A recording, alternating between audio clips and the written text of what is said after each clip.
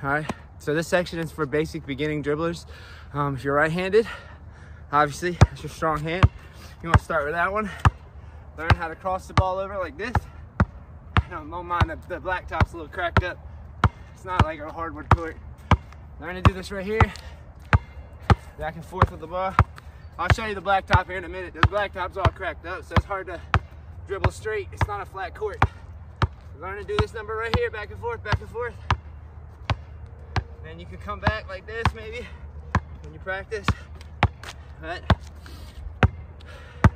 for people that are left-handed, obviously, start off with the left hand. Go back just like this. Mind you, the court's all jacked up. So let's do this number right here, back and forth. Just like this. Back and forth. Get faster as you go. I'm trying not to hit it, like mess up on the blacktop here. I'll show you guys before I'm done. Blacktop's all cracked up. So then eventually you get to the point when you can do this number right here, where you can go back and forth. Boom. Like this. Boom, boom, boom. Faster and faster and faster.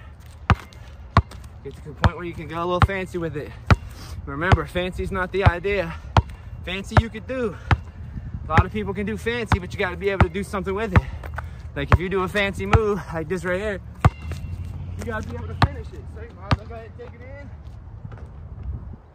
and finish it. A lot of people, they stop and they try to add to the fancy move by stopping and doing like a trick shot. But you know, trick shots are cool and all, but they're really only for like trick shots. So